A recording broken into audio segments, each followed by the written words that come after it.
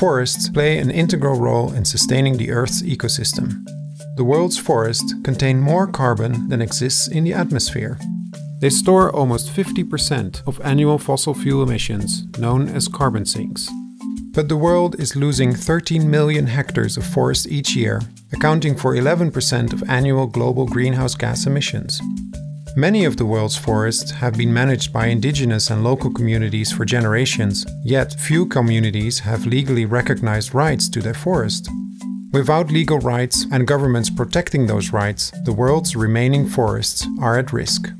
For example, 5 years ago, in the village of Sasha, a company clear-cut 200 hectares of forest for timber.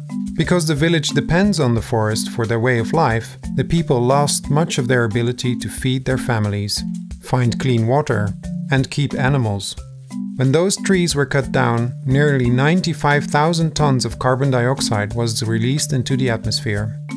In a neighboring country, the Ka community continues to live in a way that maintains a healthy forest, as it has for generations.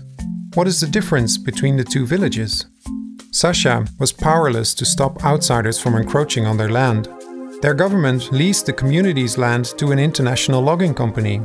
After the land was cleared, the government granted the land to another company, which began drilling for oil. Soon, settlers appeared to farm and graze cattle.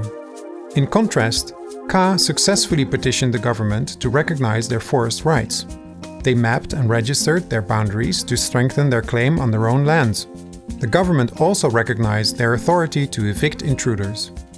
Their intact forest stores over 25,000 tons of carbon dioxide each year, provides sustainable benefits to their community, and keeps their ecosystem healthy.